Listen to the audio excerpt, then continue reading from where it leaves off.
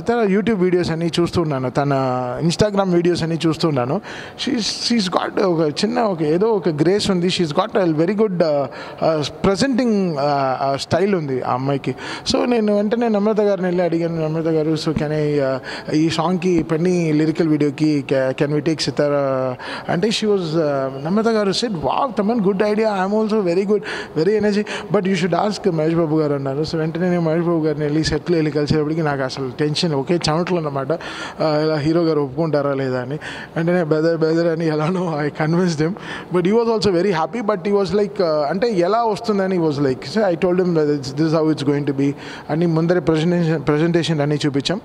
And the way నమ్రత గారు came to sets and encourage us, and the way Sitara performed like 4 hours was a very adrenaline rush for us.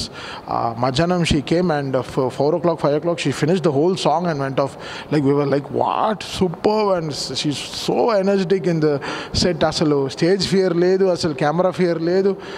She's already becoming that star feeling anamata. Asalu she was enjoying hair, makeup nunchi everything. She's very particular in what she wants, and she enjoyed so much with us. And I think it's a very good experience for me also to know about Sitara future lo. So it will be a great feeling to do an independent songs also with these people.